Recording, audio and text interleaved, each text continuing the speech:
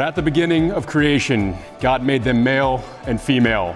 For this reason, a man will leave his father and mother and be united to his wife, and the two will become one flesh. So they are no longer two, but one flesh. Therefore, what God has joined together, let no man separate. In the sun, in the storm, it's all or nothing. Here with you, I'm so sure we're on to something.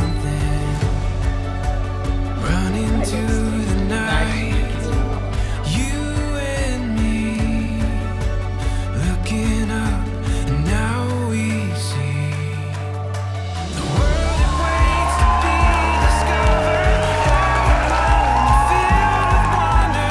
Oh, we know what we were meant for, this great adventure.